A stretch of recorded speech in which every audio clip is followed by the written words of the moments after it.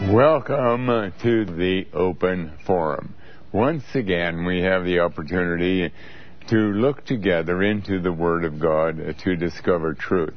Now, before we get into our program, I, first of all, do want to make a correction. Last week, someone asked me a question about the little book that is spoken about in the book of Revelation, and I indicated that it was it identified with the seven thunders and probably had nothing to do with the book that the book of Daniel speaks about. But I'm afraid that I answered far too quickly and without careful preparation, because when I have looked at this more carefully and more seriously over the weekend, I find that indeed it is the same book that we read about that was sealed in the time of Daniel, and which was opened by the Lord Jesus Christ. The reason is that when we look at let's just spend a couple minutes and look at this. In Revelation 10, I saw another angel, this is verse 1, another mighty angel come down from heaven clothed with a cloud, and a rainbow was upon his head, and his face was as were the sun, and his feet as pillars of fire. Now, there can be no question at all. That has to be the Lord Jesus Christ. The feet that his feet as pillars of fire indicates that he had gone through the fires of God's wrath and making payment for our sins.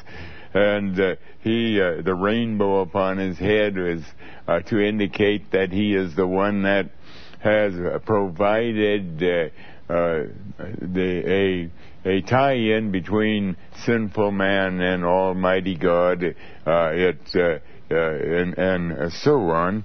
And he had in his hand a little book open. Now, we read in Revelation chapter 8, verse 1, that at the time when there was silence in heaven for a half hour, and we correctly understand that to be the first part of the Great Tribulation, which that 23-year period that precedes Judgment Day itself and the rapture of all the believers that happens the first day of Judgment Day, and the book was open, and that agrees with the fact that seven seals had been taken off. If it is the book of Daniel, the book spoken of in Daniel, why is it called a little book? Well, that's not difficult, because the Bible is the book.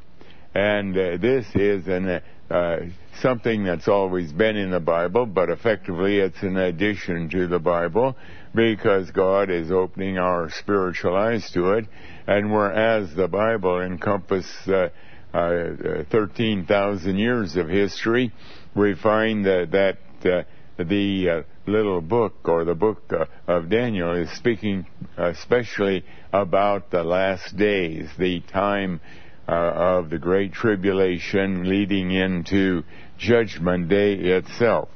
And so I believe that we'd have to agree that it is the speaking again of the same book that was spoken of in Revelation 5 that Christ opened, and by the time of Revelation 8 verse 1, all the seals had been taken off, and now it's referred to again as an open book. Incidentally, the seven thunders, when we look at that more carefully, it says, seal up those things in verse 3 or verse 4, which the seven thunders uttered, and write them not.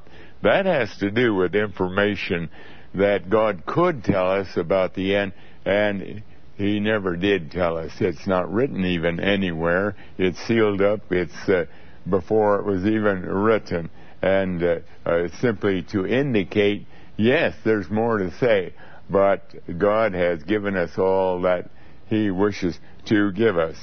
And so the little book we read was open. We read in verse 7, or verse 10, and I took the little book out of the angel's hand and ate it up. And he indicated in the days, verse 7, in the days of the voice of the seventh angel, when he begins to sound, the mystery of God should be finished, as he hath declared to his servants, the prophets. And when the seventh angel sounds, we read that in verse 15 of Revelation 11, the seventh angel sounded, and there were voices in heaven saying, the kingdom of the world are become the kingdom of our Lord and of his Christ, and he shall reign forever. But ahead of that, we read in verse 10, where the Apostle John took the little book out of the angel's hand, or out of the messenger's hand, that is, out of Christ's hand, and ate it up. And this is what we do when we are studying the Bible. We are eating the Word of God. We're gaining nourishment. We're getting spiritual strength from the Word of God. And what was his reaction to it? He ate it up, and it was in my mouth sweet as honey, because, any aspect of the gospel is concerning the kingdom of God, and it is the kingdom of God is a land of milk and honey. But then notice in verse 10 of Revelation 10, that it was sweet as honey, but as soon as I had eaten it, my belly was bitter. And that agrees with what Daniel's experience was when he had read or heard what was in that book before he was told to seal it. It made him very ill, because it has to do with the time of the end. And there's nothing very happy in talking about the final judgment plan of God and the judgment day and the very end of the world. But that is the kind of information that was in that book. But nevertheless, he then followed in verse 11. God told the Apostle John, and he's telling us, of course, it's God speaking, in verse 10, eat it, and it's sweet as honey, and it makes your belly bitter. In other words, it makes you sick. But he said unto me, thou shalt prophesy again before many people and nations and tongues and kings. And that agrees with the fact that it is in our day that we have all this new additional information dealing strictly with the time of the end, but casting its impact all the way upon all that the Bible has ever said. Because when we compare Scripture with Scripture, or we can't really know we have ever had a true understanding of a verse until we are able to compare it with everything in the Bible, and it's in our day that we're able to do that, because we have this final information from this little book that has been given to us. So I hope that will clarify that. My answer last week was very incorrect, I'm very sure of, and I wanted to make that correction. But now, shall we go to our first caller on our telephone lines? Welcome to Open Forum. Yes, the word lightning in the New Testament is there 9 times. We see that, for example, in Matthew 24:27, 28:3, Luke 17:24, 24:7, and Revelation 4:5. And guess what? That word lightning is the same word we see in Luke 10:18, where it talks about Satan falling down to the earth like lightning, and therefore that Satan has to be the Lord Jesus Christ himself, because out of the 9 times this word appears in the New Testament... I'm sorry. Excuse me. No, just a minute.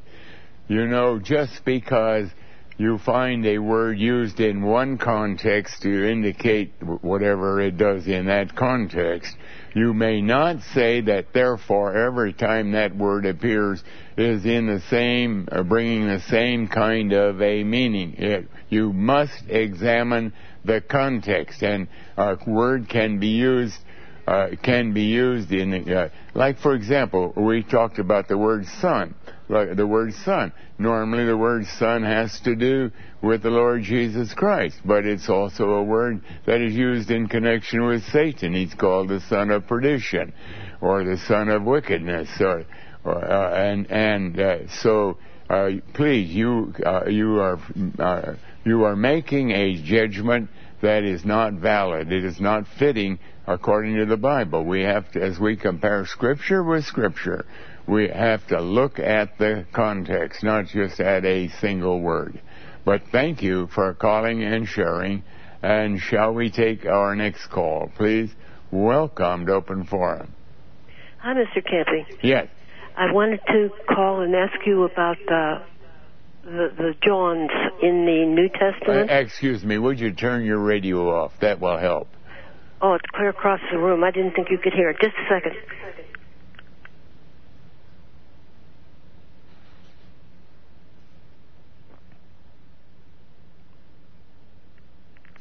Okay, I'm sorry. Is that better? Now, go ahead. Okay, I'm calling about the many Johns that are in the New Testament, and I'm wondering if they're the same. For instance, the ones that I'm mentioning, I'm particularly interested in. Well, the many Johns. There is John the Baptist, for example. No, I'm not referring to him. Let me just tell you about the ones that I'm interested in. The one who wrote the fourth gospel, and the one who wrote the epistles or the letters. The Apostle John. And then the one. Excuse me. The Apostle John is the one God used to give us the Gospel of John, Matthew, Mark, Luke, John. He also wrote the three epistles, 1 John, 2 John, 3 John. Actually, God wrote, and he was the scribe. And he also has given us the book of Revelation. That's the ones that I wanted to know, the ones you just mentioned. They're all one and the same person. They're all one and the same person. Okay, well, that's what I needed to know, and I appreciate your help. Thank you for calling and sharing. And shall we take our next call, please? Welcome to Open Forum. Hello, Mr. Camping. Yes. I have two questions about the 5 months of Revelation 9. Yes. In order for there to be exactly 5 months left after the rapture, we have to use our modern-day Gregorian calendar. My question is, how do we justify switching from the Hebrew calendar to the Gregorian calendar? Well, because God used the calendar. God can use any calendar. You know, He used a calendar in the days of Noah. That was the only calendar that was in vogue, and that had a 360-day year. So every several years there would have had to have been an adjustment, but God doesn't tell how that was. But that is the calendar that He ties into. On the other hand, in other places, He uses the calendar of the Bible. In our day, He uses both. He uses both. The modern calendar, and incidentally, when we work out the timeline of history, we tie everything to our calendar. We coordinate it all into our calendar. So when we're saying that the creation occurred 11,013 BC, that is when it's coordinated with our calendar.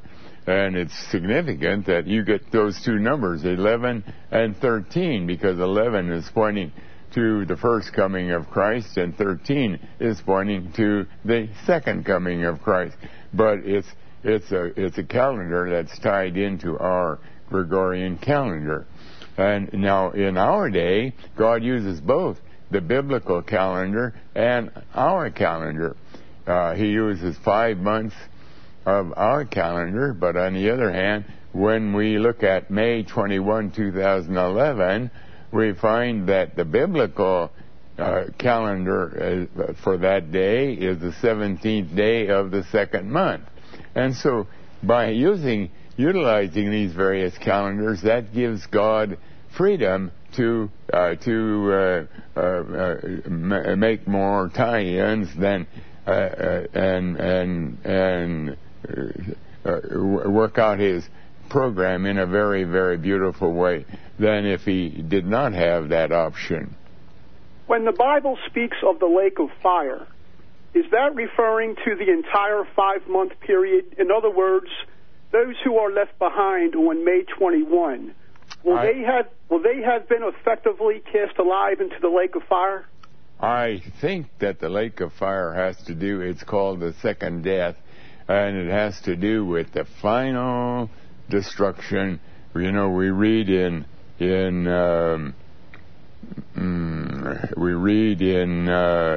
where it talks about 2 Peter. That's what I want.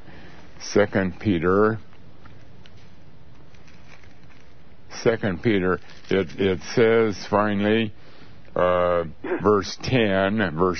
3, verse 10, the day of the Lord will come as a thief in the night, in the which the heavens shall pass away with a great noise, and the elements shall melt with fervent heat.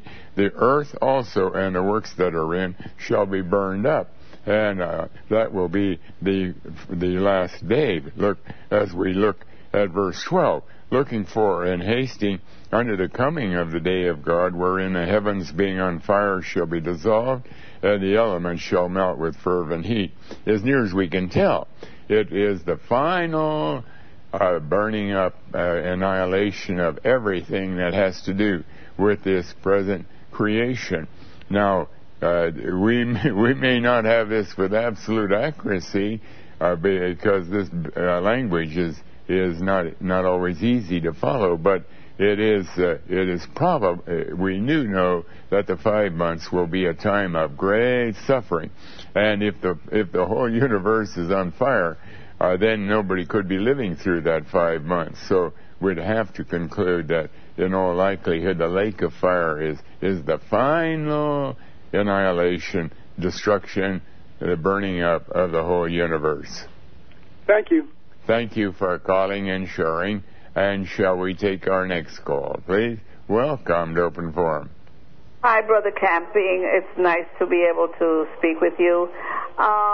We just had a friend who just died, and I don't know if they were saved or not, but I wanted to know, because they want us to pray for them, for their souls, and for this, and I just told them that, there's really nothing that we can do about it now. But what is the scripture? I know there's a scripture that says that once you're dead, that's it. You're dead. Well, here's the fact.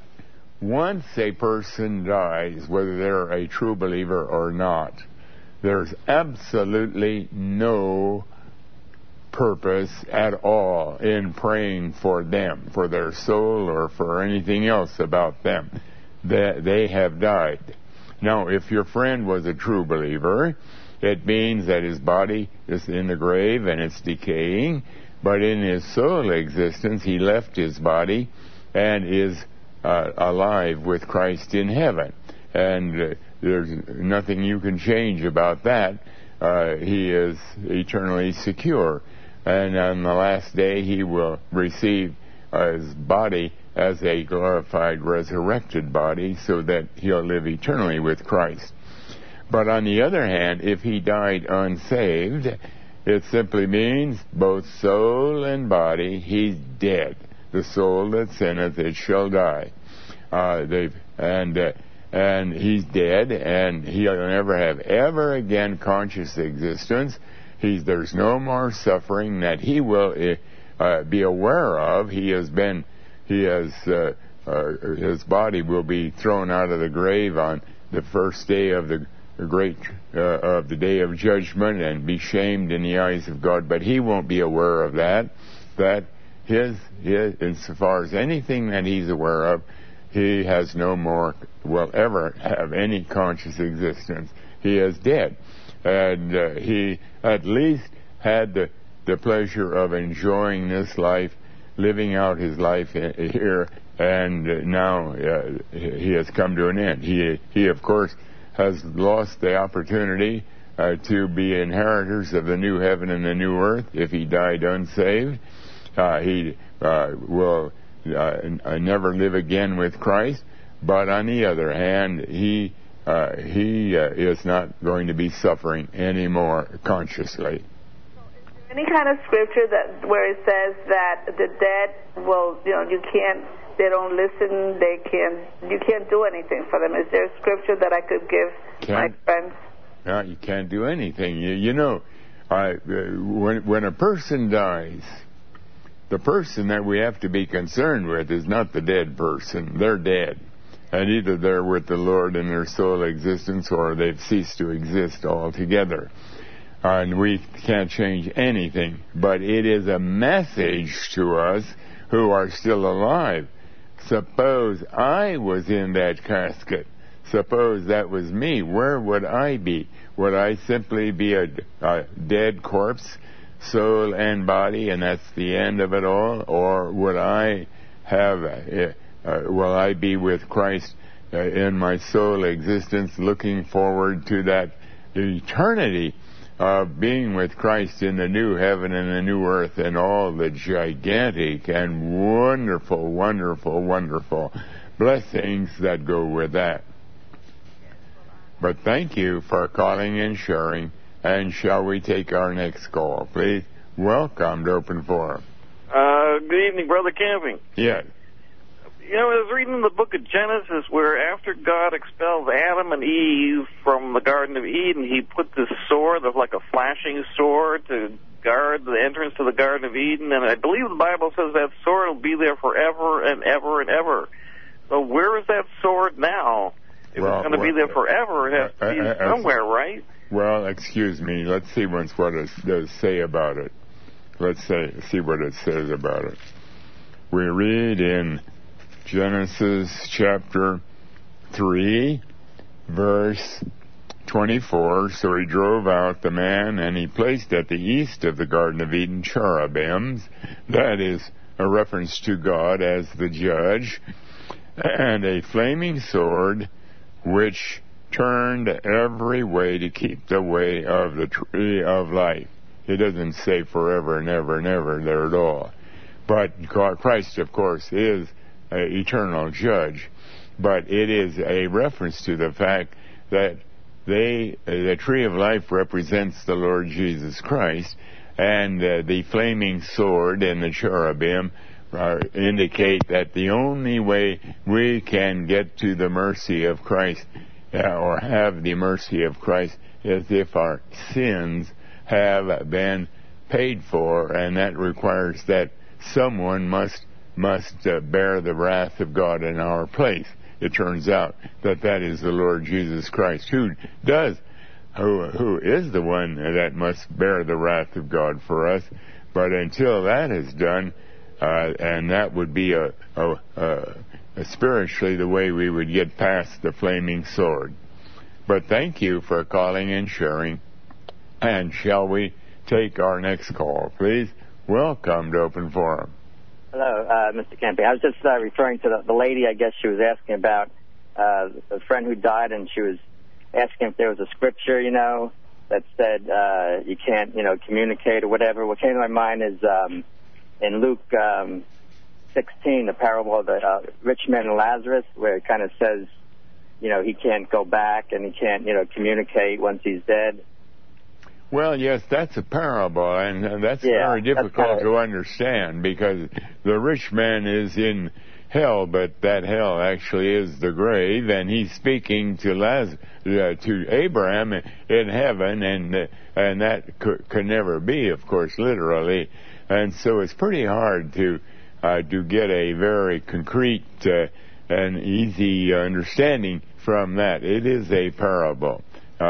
It's only if we see the spiritual meaning of the various aspects of it that we can see the truth.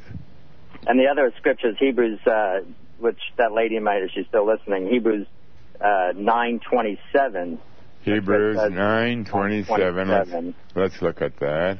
Hebrews 9:27. We read there, Hebrews 9:27, and as it is appointed unto man once to die, but after this the judgment. And that again is a very difficult verse to understand. because it seems to indicate that we die, and then we're going to be resurrected to stand for judgment. And actually what it's saying is we will die, and our bodies, they're still a part of the judgment program that has to take place, but we will not be conscious of that because we're dead. We're the soul that sinneth, it shall die. So again, it is not a verse that is very helpful. It also is a verse that is somewhat difficult to understand. But thank you for calling and sharing. And shall we take our next call, please? Welcome to Open Forum. Yeah, hi. I haven't been able to get you on the radio for a long time, and just tonight I did. And it seems when you say there's no more consciousness of what's going on, I mean, isn't that part of hell? Well, the fact is that hell is a word that is also very commonly translated grave. And when we're dead, we're dead. The soul that's in it, it shall die. The idea of a hell or a place of torment that's going to go on forever and ever, that was taught throughout the church age by virtually every denomination, but it was totally incorrect. That's an impossible idea. It is foreign to the character of God. It is foreign to the law of God. The law of God would not permit that kind of a thing happening. But that's, from what I remember for years and years, that's what you were teaching. Yes, of course I was, because that's the way we all were taught in all of the churches, and it's in these last years as God has opened the book of Daniel, that is the book that Daniel, we read about in Daniel 12, sealed this up. It's for the time of the end, and now that has been opened, and there's a great amount of information that we know today that has never known before. And I'll tell you, it's required lots and lots of correction in order to be more faithful to the Word of God.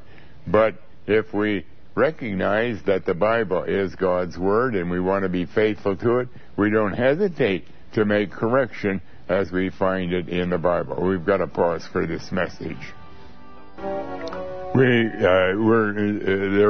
Someone is looking for a verse that tells us that when we die, we die. You know, in Ecclesiastes chapter 3, we read in verse 19, "For that which befalleth the sons of men befalleth beasts," that is, animals.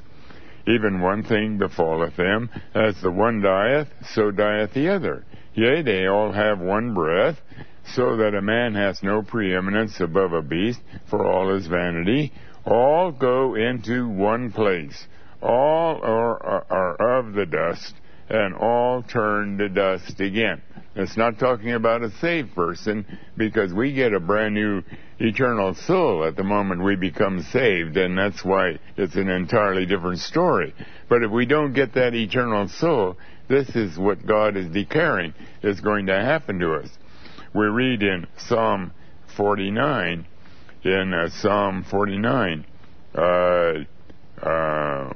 where he says, man, in verse 20, "Man that is in honor and understandeth not is like the beast, like the animal that perisheth." It's the same idea. When the animal dies, that's the end of the animal. The body decays, and the only difference is that God still has going to shame that person, because on the first day of the day of judgment, his corpse or his bones or whatever is left of them, of him, is going to be thrown out and desecrated and shamed in the eyes of God and those that God wants to view that. But that person will not know that. He is simply dead. It's only when we become saved that we are given a brand new resurrected soul at the moment of salvation, and then the whole scenario is entirely different. But shall we take the next call, please? Welcome to Open Forum. Hello, Mr. Camping. How are you doing tonight? Very well, thank you. That's good to hear. Mr. Camping, I have a question here. Concerning your book, We're Almost There. I read it about 4 times, and I see that you were very dogmatic concerning the timeline. However, I read the book also, Time Has an End, and there's many likelihoods it's possible, even September or October 22nd it could happen. And I was dogmatic to my friend because I believe without a doubt May 21st is the end of 2011.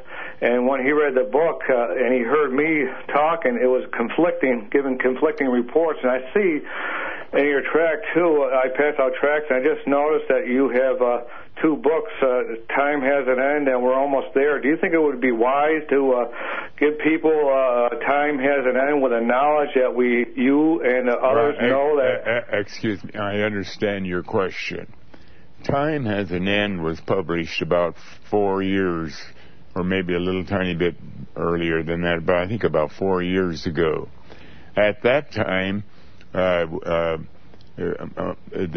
all of this time information was coming to fruition. I was learning it, and yet very carefully I said, it sounds very, very probable. It seems that the work that has been done is accurate, but there might be something we've missed, and we can only say that it's highly likely.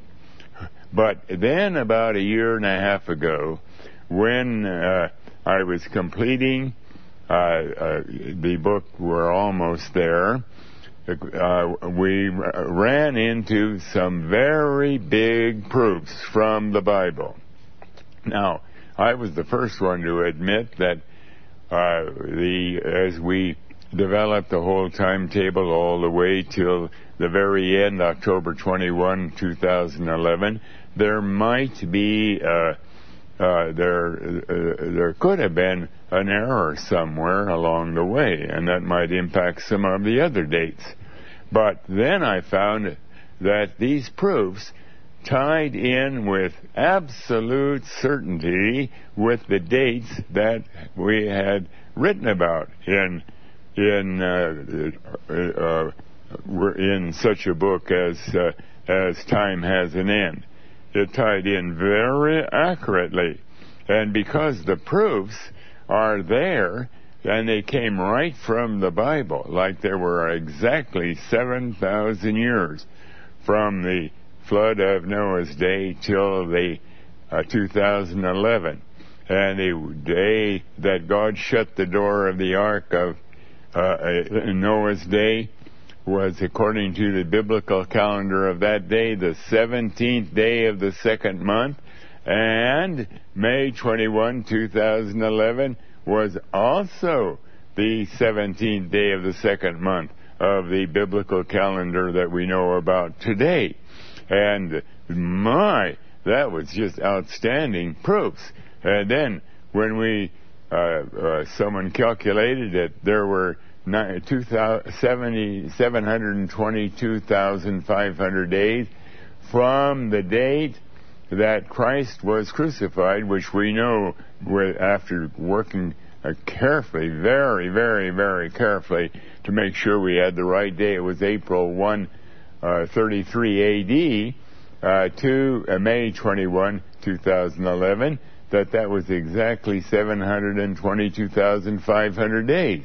And then, when that was factored out, as we're able to do in order to look for the spiritual dimension of the spiritual meaning of numbers, if they do have any, we found that it was exactly 5 times 10 times 17 times 5 times 10 times 17 days. 700 equals 722,500. Wow! 5 has to do with the atonement. 10 for the completion of God's plan of whatever's in view. 17 going into heaven. And here, those 3 numbers covered the whole period of time from the day God demonstrated how the atonement was done by Christ going to the cross, all the way to the very day that salvation is completed in every sense of the word, because that was the day that we receive our resurrected bodies, and that's the final aspect of salvation. And it's exactly 5 times 10 times 17, and then that is doubled, times 5 times 10 times 17, and in Genesis chapter 41 verse 32, God indicates there that when something is doubled, it means that it is definitely established by God to happen and will soon happen. And those kind of proofs are just mind-boggling. I mean, it just indicates that by God's mercy, all the arithmetic that had been done as the Bible was studied and we came to develop the timeline of history, that somehow it had all been done very, very accurately, because we've come out to these kind of proofs.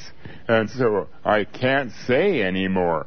It's a high likelihood. I would be doing a disservice. I have to be honest and say, this is what the Bible teaches. It is going to happen.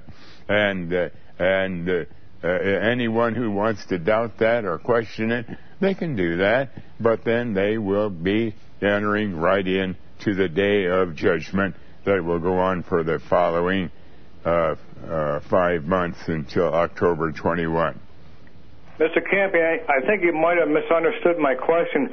I understand what you're saying, and I agree with it. But the question is, do you think it'd be wise, knowing what you know now, that we should have the book Time Has an End, when there's so many question marks and people are hearing, well, wait a minute, you got a question mark here, maybe it could happen, but... Well, I wouldn't be able to do that unless I would add another chapter to it to indicate the proofs, because there has to be a rationale, a reason why you can say it so conclusively. And because Time Has an End is a very large book, and we have that same information pretty well indicated, and we're almost there. I don't intend to make changes in Time Has an End, but it does stand as a very, very clear demonstration that we've always tried to be honest with what we're finding in the Bible. Well, the reason why I say this is that you said in the past that you can't say maybe or possibly, but this will definitely happen. I agree with you. I was wondering why not just have the book "We Are Almost There" on the track instead of having people second guess. Well, he said in the other book, and they may not even hear the book "We Are Almost There," but they may think, well, this is a question. Excuse me. We're sending out way, way, way more time. We're almost there. Then Time Has an End.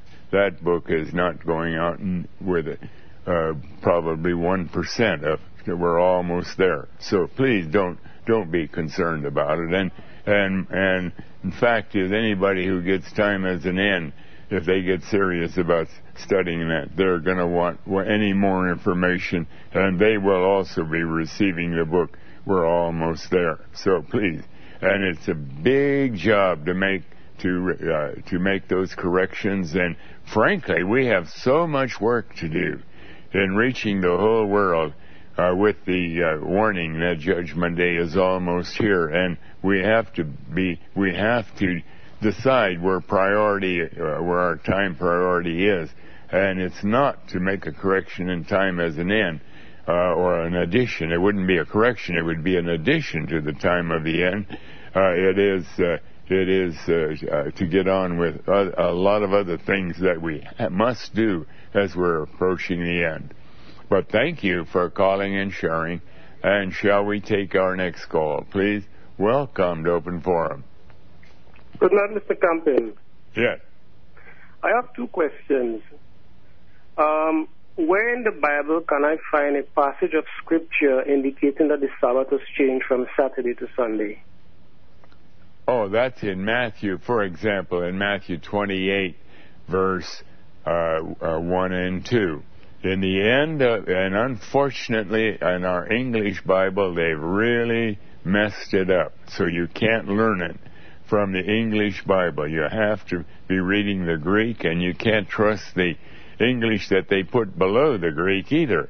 But if you look at it, you'll find that the word Sabbath there is plural, and the word week is the same plural word Sabbath, which means that correctly that verse has to read in the end of the Sabbath, indicating there's an end of a series of Sabbaths. That was the Sabbath that Christ was lying, his body was in the tomb, as it began to dawn toward the first of the Sabbath. That's early Sunday morning, when the women were coming to the tomb to prepared to anoint the body of Jesus, and it's indicating that there's a new era of Sabbath that Sunday morning. And there are other verses in the New Testament that give the same idea and also have been messed up by the translators. But without any question, the seventh-day Sabbath, which was a part of the ceremonial law and was a shadow of things to come, it was pointing to the fact that we are not to do any work of any kind in trying to become saved. Christ now has demonstrated that he has done all the work, and now we have the Sunday Sabbath as a day that God has given to us because of our spiritual need for a time of spiritual refreshment. And so we try to do the least amount of work of this world on Sunday, using as much of it as possible in prayer and in Bible study and sharing the gospel with others and so on. But thank you for calling and sharing. And shall we take our next call, please? Welcome to Open Forum. Yeah, how you doing, sir? Just want to tell you to read Matthew 24, chapter 4, and think about that.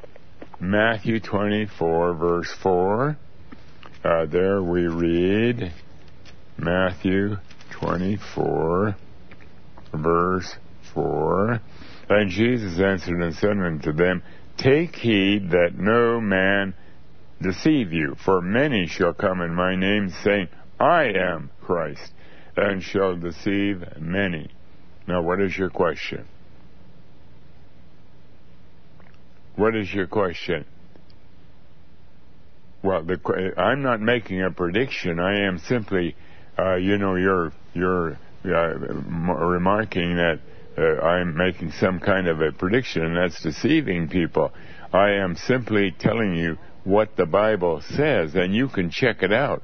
It has been, I'm not just saying that and then running away and hiding. I'm out here on the Open Forum 5 nights a week. I've been here for 48 years, and so anybody can call in and challenge me as long as they come with the Scripture, and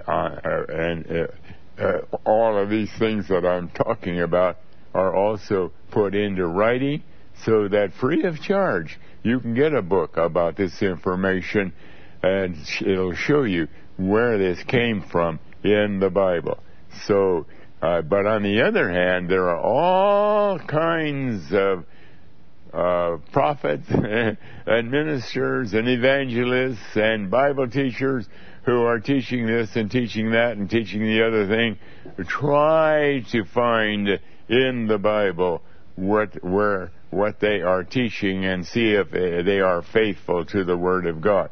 And if you can't find it, it means that they are coming with their kind of a Christ, not the Christ of the Bible. But shall we take our next call, please? Welcome to Open Forum. Mr. Camping, thank you for taking my call. Yes. I just wanted to call and thank you for all the free resources that are on your website. And I want to encourage people to check out your audio tapes under the English website.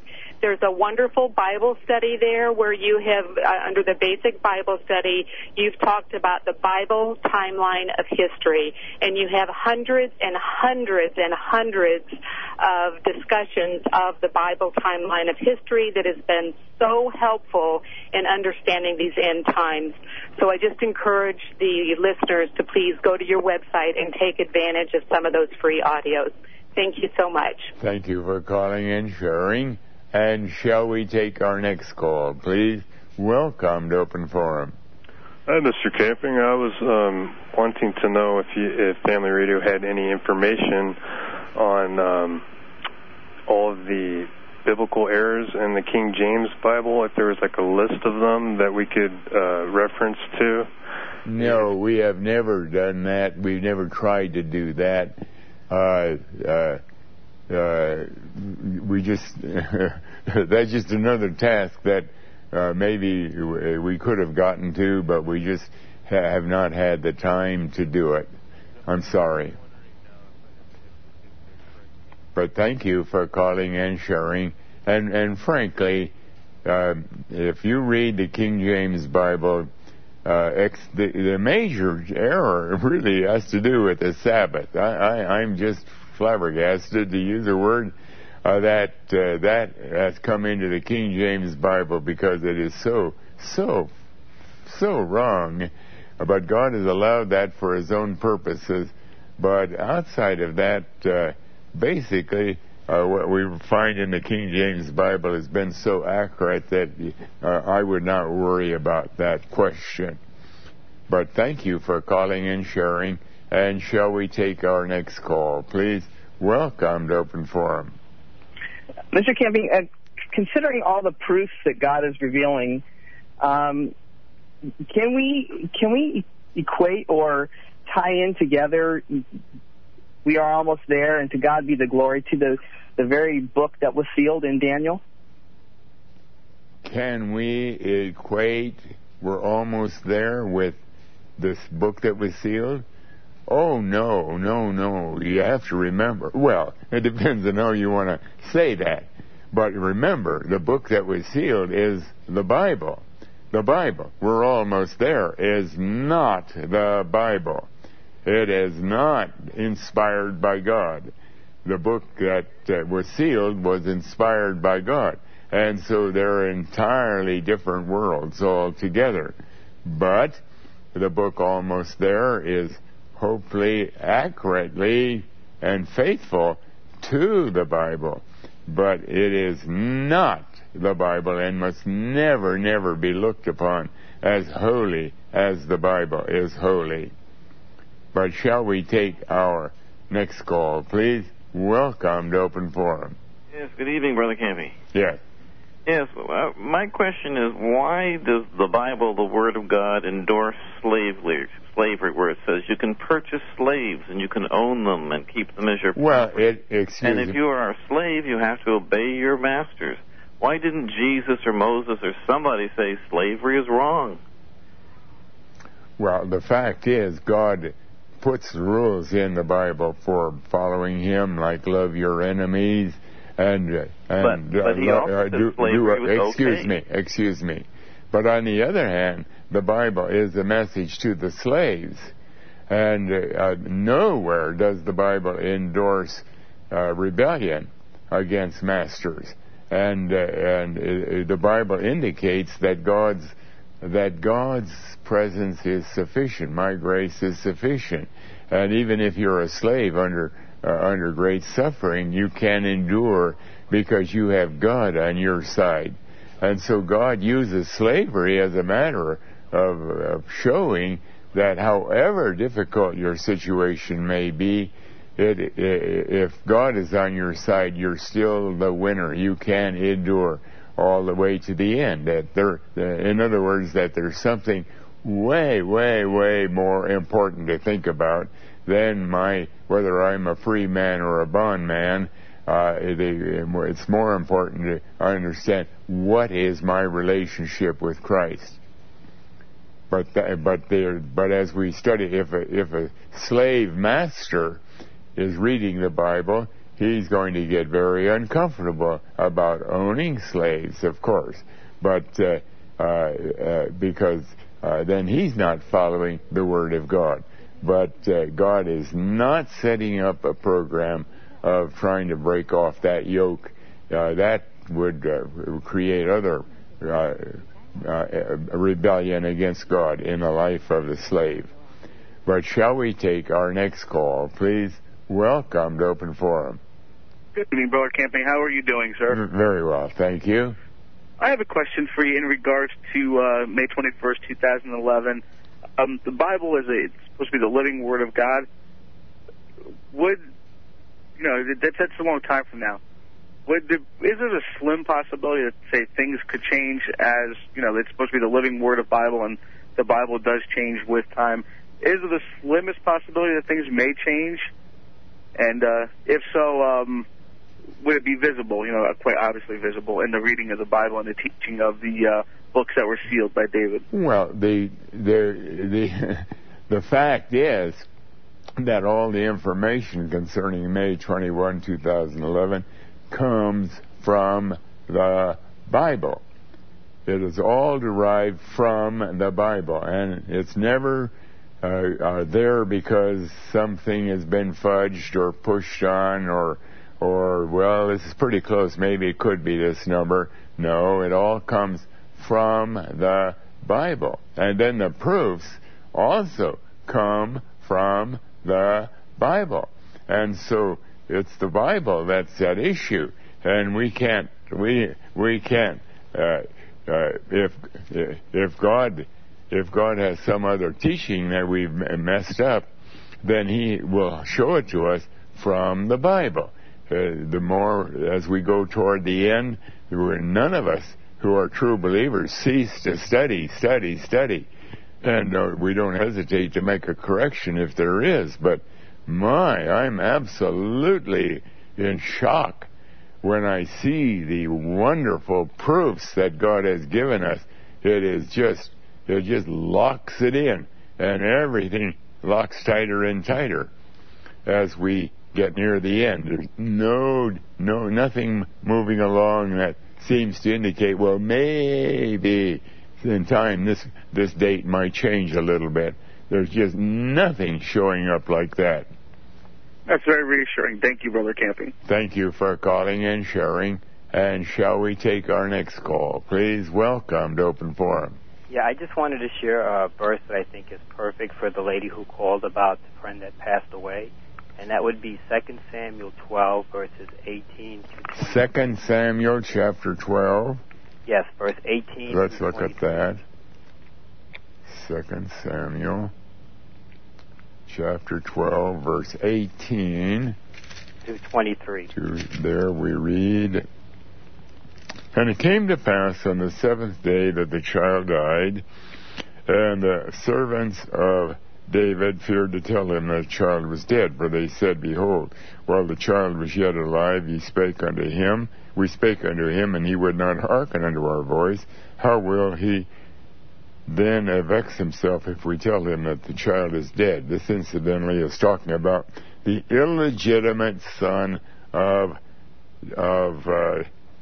David, who was conceived out of wedlock. He engaged in fornication with Bathsheba, who was another man's wife, and now he had her husband married, or killed rather, in battle, and then he married her to somehow hide from anybody that he had engaged in fornication. But God is just putting it all out in big display. But when David saw, and now this child is born, and now it got very ill immediately, and it died. And David has been pleading and begging, and he has been weeping about this. He couldn't eat any food. How terrible! This child is going to die, and probably he had plenty of guilt in his soul. It's going to die because of my sin. That could well be. That caused a lot of this.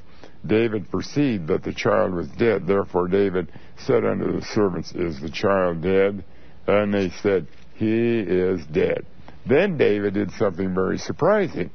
He arose from the earth and washed and anointed himself and changed his apparel and came into the house of Jehovah and worshiped. Then he came to his own house, and when he required, they set bread before him, and he did eat. Then said his servants unto him, what is this that thou hast done? Thou didst fast and weep for the child while it was alive, but when the child was dead, thou didst rise and eat bread. And he said, while the child was yet alive, I fasted and wept, for I said, who can tell whether God will be gracious to me, that the child may live? But now he is dead, wherefore should I fast? Can I bring him back again? I shall go to him, but he shall not return to me. We're going to pause for a moment, and then we'll talk about this. We've been looking at 2 Samuel chapter 12, verse 18 to 23. And this is not a verse that is dealing with just anybody who is dying. It is put in the Bible for a very, very special purpose. You see, back in Deuteronomy chapter 23, verse 2, we read there a bastard, and that's an Old English word for an illegitimate son. Now, this son that died of David was illegitimate, so it ties right into this verse. A bastard or an illegitimate person shall not enter into the congregation of Jehovah. Even to the 10th generation shall he not enter into the congregation of Jehovah. In other words, God is using an illegitimate child as a picture of someone who is eternally lost, who cannot become saved, as a picture. But in order to correct any misunderstanding, that means that if you have an illegitimate child, or you are looking at an illegitimate person, that does not mean that now that excludes that person from ever becoming saved. That was a portrait that God used, that someone who is not saved is like an illegitimate child, and a person, and therefore he is under the wrath of God. But in actuality, an illegitimate person has just as much opportunity or possibility of becoming saved as anybody else. And God demonstrates this here in the death of the illegitimate son of David. Because notice what God told David. Notice what he says in verse 23. But now he is dead, wherefore should I fast? Can I bring him back again? I shall go to him, but he shall not return to me. Now, the only reason David could say that, and this is put in the Bible as the Word of God, this is words that God is putting into David's mouth, is because God is demonstrating that this illegitimate baby of David, who is the type of those who will never become saved, but he's only a type, a picture of, but he himself is absolutely a child of God, because David said, I shall go to be with him, because David indeed was a child of God. And that is the purpose of this account. But shall we take our next call, please? Welcome to Open Forum. Hello, Brother Camping. Yeah. Isaiah chapter 26. Isaiah 26. Verse 14. Verse 14. There we read,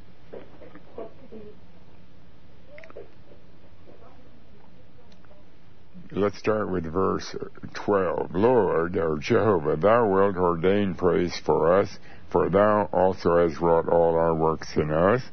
O Jehovah our God, other lords beside thee have had dominion over us, but by thee only will we make mention of thy name. They are dead. That is, it's talking about the other lords. They shall not live. They are deceased. They shall not rise. Therefore hast thou visited and destroyed them, and made all their memory to perish. That is a very, very excellent passage that is saying it as simply as possible that the unsaved dead are dead, and they'll never again have conscious existence. And thank you. Thank you for sharing that verse. And shall we take our next call, please? Welcome to Open Forum. Hi. Yes. My question is, why did the Lord Jesus write the Oliver Discourse if on down through the years someone could just go and start from Noah's and say, okay, from here until this date, then the rapture's going to happen? Why did he even why did he write the Oliver Discourse, you know? Why did he write it? If what? If someone down through time could just predict that when the rapture is going to happen, why did he even warn us? Well, the fact is, God wrote the whole Bible, not just the Olivet Discourse, but every word in the Bible in the original languages came from the mouth of God.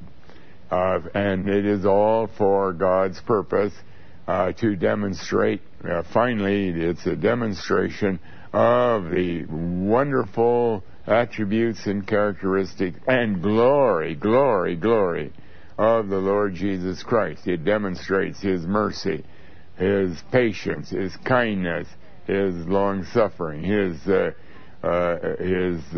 grace, His anger, His justice, and so on. Every single attribute is on display in many, many different ways. Now, the fact is that we don't need the whole Bible to become saved. That when the Bible says faith cometh by hearing, and hearing by the word of God, we have record of many people who we know absolutely became saved, and all they had of the Bible were maybe a few words, or maybe just a few verses, and yet they did become saved. So it isn't because we have a big understanding of the Bible that we become saved, but nevertheless, for God's own purposes, and it's mainly to show the glorious nature of Christ. That is really the big number one, number two, number three, number 10 reason why the Bible is written. And as we try to understand it, we can get more and more confused unless we have an attitude of, I don't understand this, but oh Lord, I know this. This is the Word of God. And I read enough in it to tremble, know that I'm a sinner, and know that I have to wait upon God somehow to save me. That's finally the bottom line. And in the process, God also is giving us the information as a mercy of God. Oh, the wonderful mercy of God. He's giving us the precise date when the end will be, so that it won't come upon us as a surprise. We can see it coming and can cry out to God for mercy as we recognize, well, I've always thought I was a pretty good person, but now when I think seriously about this, and as I have become better acquainted with the Bible, I know I'm a sinner and I deserve the wrath of God. And I'm so thankful that in this 11th hour, in this time when we're so near the end, I can cry out to God for mercy. Maybe He'll still have mercy on me. And He does promise that in this day He is still saving many, many, many people. And that is, again, the enormous, glorious mercy and love of God that He is so doing. The fact that people mock this, or are in complete denial, or they don't want to listen, or they however they regard it, that is their problem, but they're not recognizing that this information is a gift of God. It is the mercy of God that we can know this and that we can still cry to God for mercy. And God gives us the illustration of the book of Jonah. When the Ninevites were given a date, a specific date, they cried for mercy, and they sat in sackcloth and ashes. They wept before God. They tried to turn away from their sins as best they could, and begged, "Oh God, is it possible? Is it possible that this might not happen?" And God did answer their prayers, even though He doesn't guarantee that will bring the answer we're looking for. But thank you for calling and sharing. And shall we take our next call, please? Welcome to Open Forum. Yes, Brother Camping. Concerning this issue of Sabbath, and there's a lot of people misunderstand the word of Sabbath. And if you allow me to explain to you, I know exactly what's the meaning of Sabbath.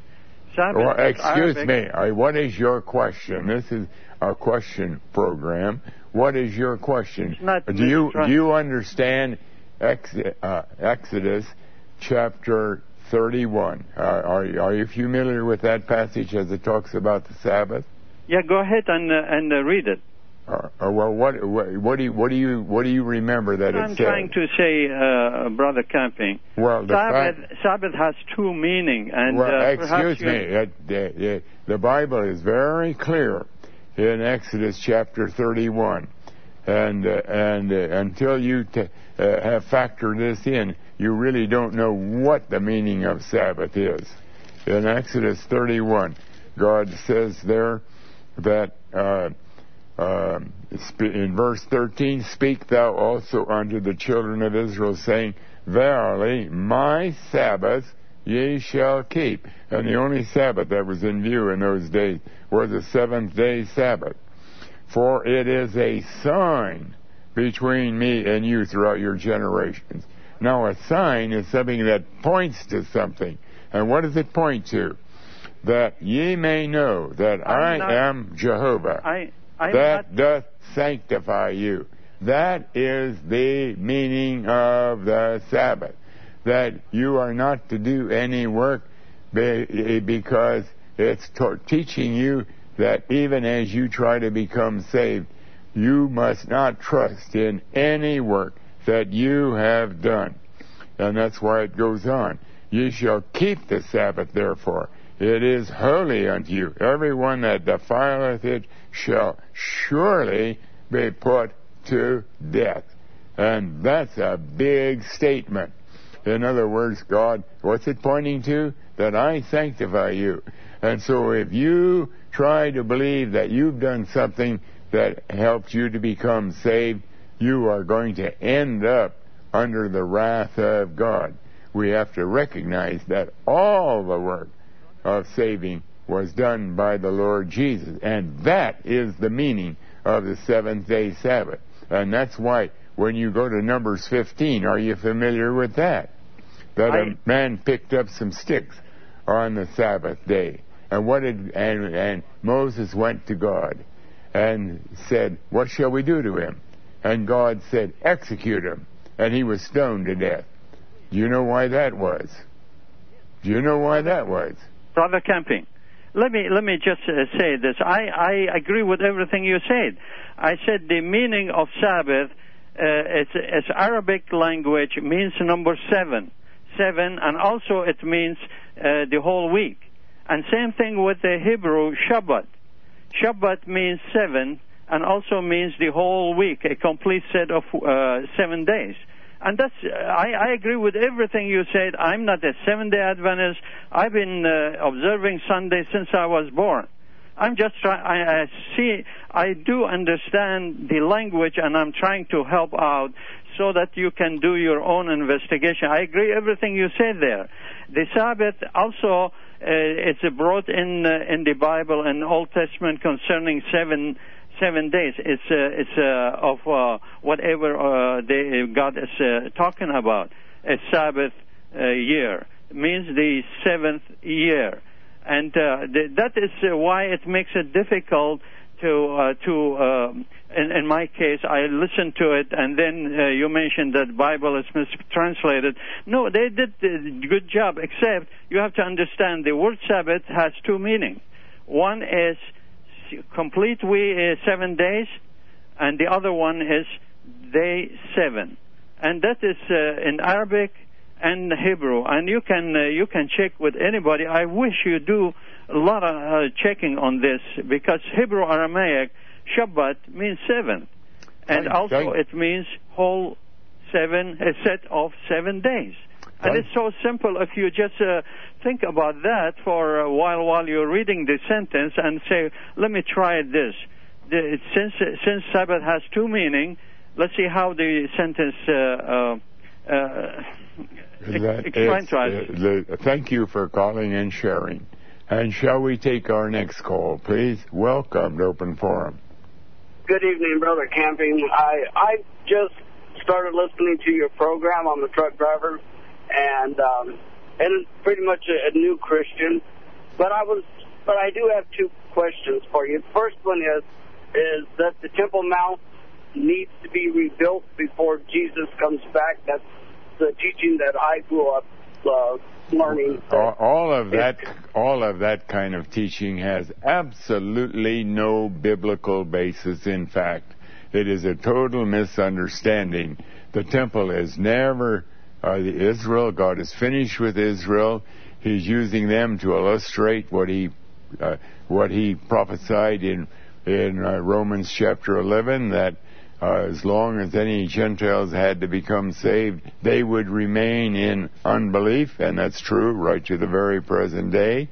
That they are a proof that of another prophecy that they would again be a nation, and they are a nation, but they're a nation in leaf. There's no fruit of any kind, and all the language about building a temple and all of that has got to be understood spiritually.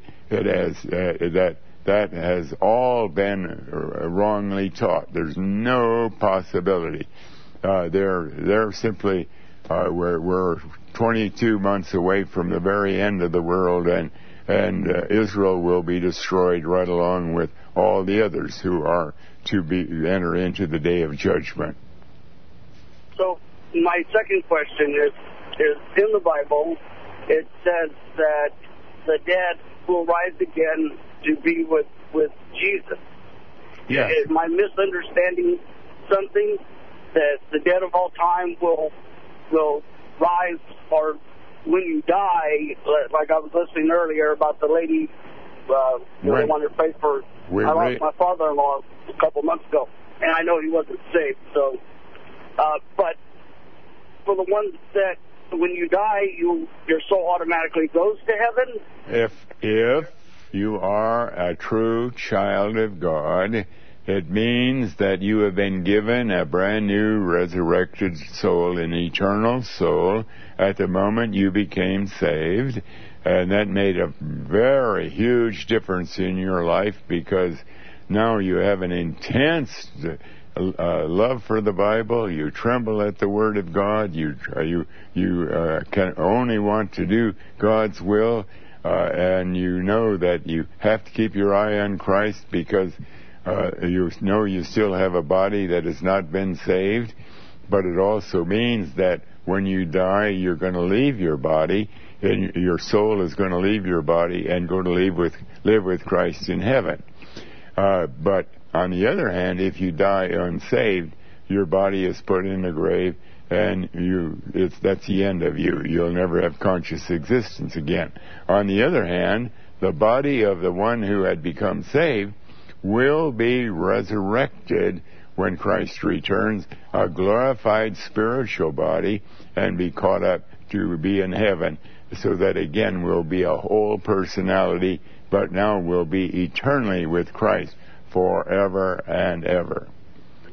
But thank you for calling and sharing.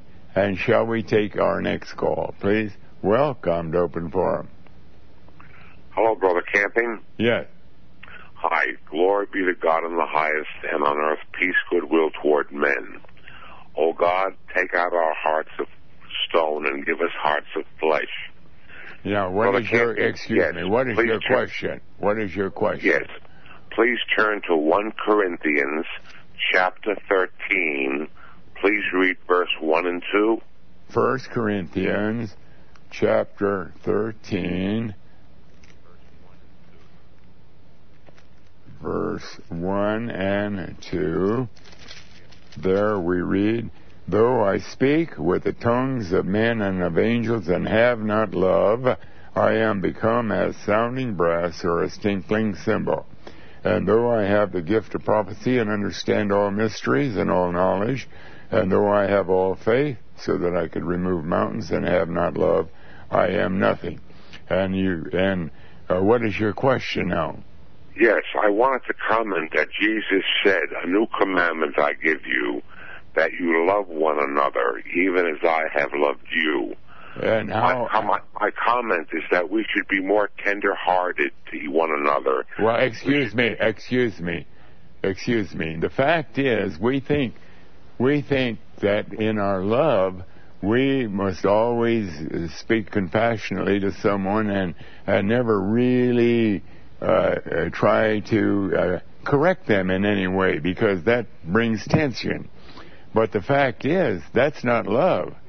If we have a loved one or someone that we're deeply concerned with, God says, love your neighbor as yourself.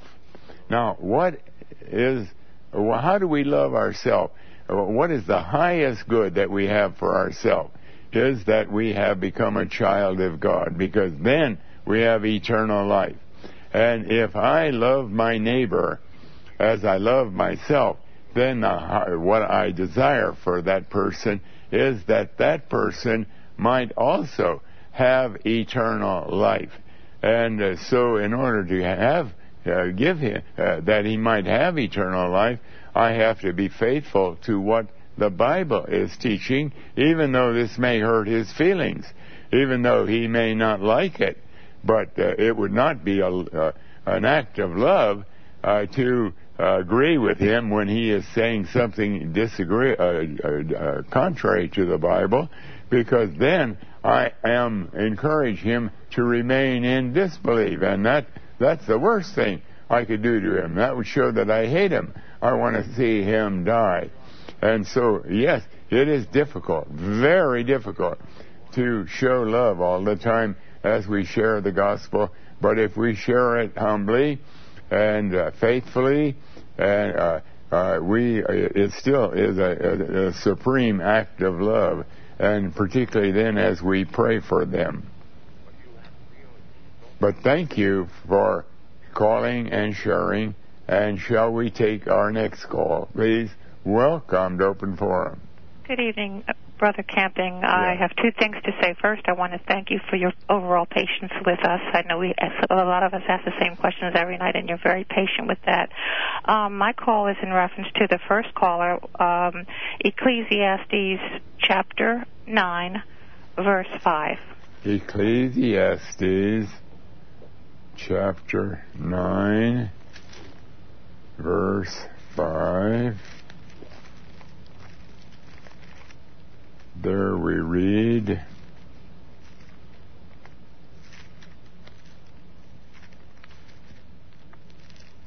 chapter 9, verse 5. Yes. For the living know that they shall die, but the dead know not anything, neither have they any more a reward, for the memory of them is forgotten. Does that tie into her question? I'm sorry? Does that scripture tie into her question when she was Well, it does help. In other words, there's a lot of references in the Bible to indicate that when we're dead, we're dead. But we're not used to it, because we've been taught for years and years throughout the church age, and I myself for decades taught otherwise, that, yeah, you're dead, but you're going to resurrect again at the end of time, and you're going to stand before the judgment throne of God, and you're going to be found guilty, and you're going to be thrown into a place called hell, and you're going to be tormented there forever and ever. And that has really been ground into us. And now it's hard to get used to the idea that, no, that is not going to happen. That is contrary to the law of God. That cannot happen. We have been taught wrongly altogether throughout time. That was simply a crutch, a club that the church used, and virtually every church used it, to get people uneasy so that they would ask the next question, well, then how can I escape all of that? That's horrible, what you're teaching me. Well, now, you come to our church. We'll show you how you can become saved. And then they give them a formula that they have to accept Christ and they have to be baptized in water and become a member of the congregation, faithful to all the rules of the congregation. And now you're a confessing member and you can believe that you are truly saved. And so it was a very, very convenient club to push people into a kingdom of God idea that actually was leading them to hell forevermore, to death, because it was a do-it-yourself salvation program beginning already with when they talked about the nature of God's wrath. But thank you for calling and sharing. And shall we take our next call, please? Oh, we have time for one more quick call. Good evening. Hello? Yes. Yes. I wanted to ask you in reference to the Ten Commandments that were given, which includes the Sabbath. So are you saying that all of that laws that were given, which includes the Sabbath, we should forget about and now look to the New Testament, and that the Old Testament have nothing to do with it, even though it's God's word? Absolutely not. The Ten Commandments are exceedingly important, just as important as anything in the New Testament. And the fourth commandment about the Sabbath is not a moral law, it's a ceremonial law. That was explained in Exodus 31. It is a sign pointing to the fact that I sanctify thee. In other words, it is put in the Ten Commandments to warn us. Now look, there are 9 commandments here that are all moral. You're not to have any other gods before me. You're not to kill. You're not to commit adultery. But don't think that you can be good enough to keep all those, because if you do, you're going to end up under the wrath of God.